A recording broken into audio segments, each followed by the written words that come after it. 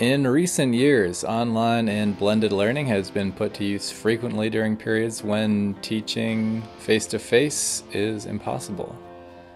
E-learning has been used to maintain instruction during hurricanes, heavy snows, floods, fires.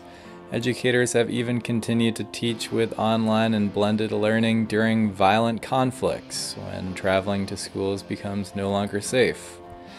Communities often rally behind these efforts and view it as a best-case scenario with all things considered. That is not, however, always the case.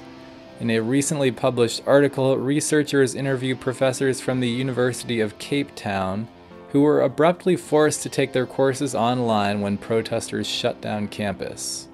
Though placed in a highly unique situation, their insights carry relevance for other online and blended learning responses to crises and for the pedagogy at large.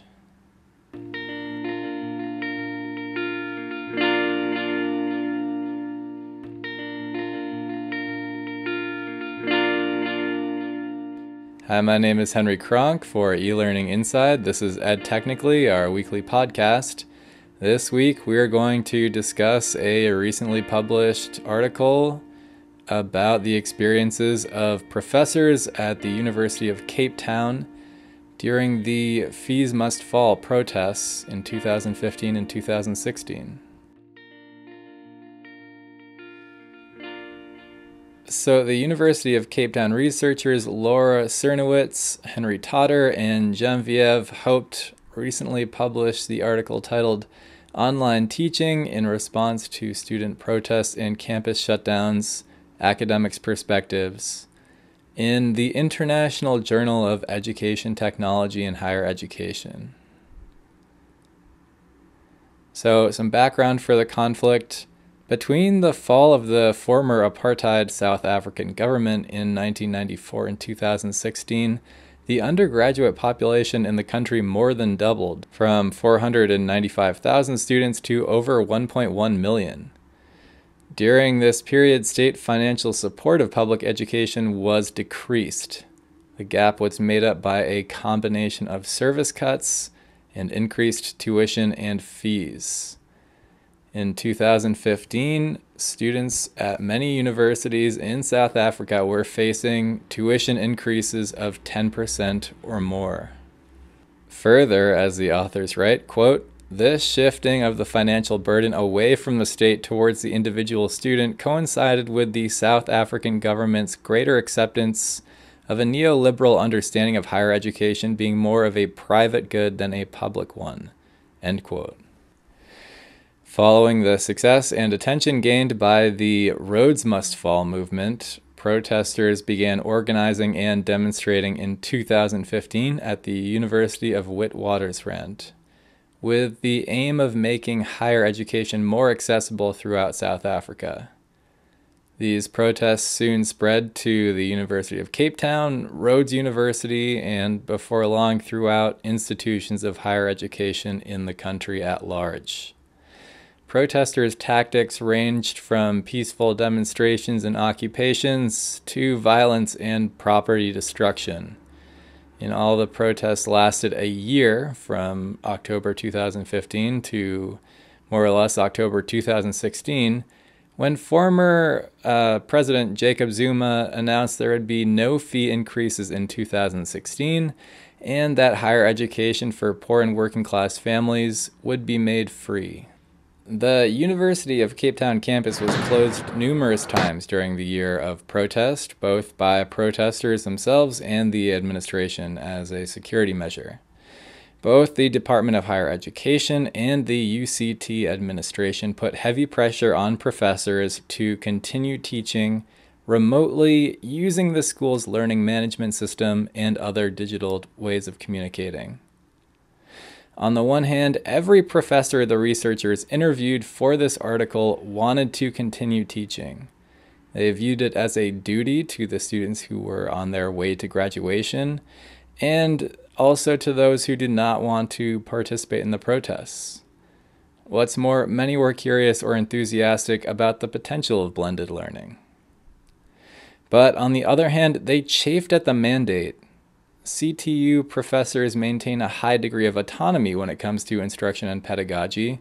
As one who was interviewed for the article put it, quote, "Everybody would be keen to explore those blended learning strategies if it wasn't with a sort of gun against your head," end quote. The mandate caught many off guard. While some had been incorporating online elements into their courses already, others were forced to start from scratch. Professors were not given the luxury of testing blended learning out. Most, if not all, believed their instruction suffered as a result. On the student end, the experience wasn't seamless either. For one, not all learners had the tools or the capacity to make the switch themselves. As one professor said, quote, "A lot of poor students don't have laptops and tablets and that sort of thing, so definitely the so-called digital divide came into play," end quote. For this reason, some thought that blended learning even increased inequity in outcomes during this time. As one professor put it, quote, "I think the university has definitely got a culture that is not conducive to including everyone, and I think the blended learning makes it worse. If anything, it excludes people who are upset already," end quote. In addition, some expressed fears that blended learning would get a bad rap because of the circumstances in which it was introduced. Others still thought it would give the university a bad rap for the lack of quality in education that they all perceived and noted. But importantly, blended learning took on ideological and political dimensions during the Fees Must Fall movement.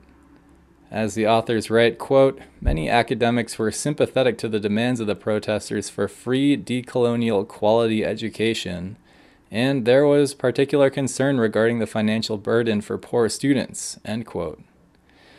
Blended learning, as a result, dulled the effects of the protests by allowing education to continue.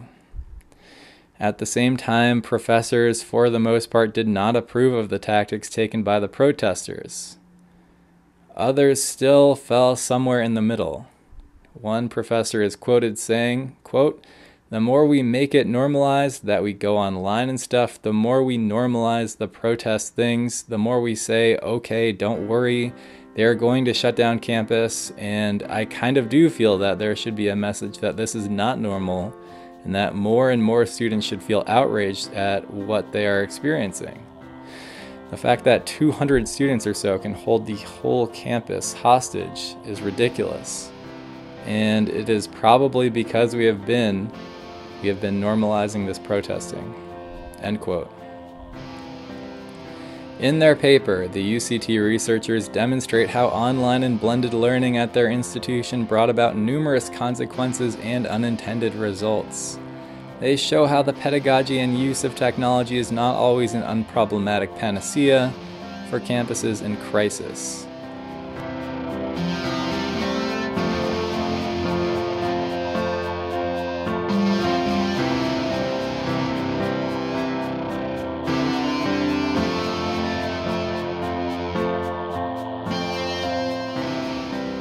This has been Ed Technically. My name is Henry Kronk. I work as the editor of eLearning Inside. If you like this episode, please rate and review it. If you'd like to hear more, please subscribe. Also keep in mind that this show is available as a video on our YouTube channel and also as a podcast on iTunes and Stitcher. Also Spotify and Google Play. The basic content for this video first appeared as an article on eLearning Inside, and if you would like to learn more about online courses, technology in the classroom, and EdTech in general, feel free to check out our site. If you'd like to get in touch with me, please send an email to henry@elearninginside.com. You can also follow us on Twitter @eLearninginside. Thanks for listening.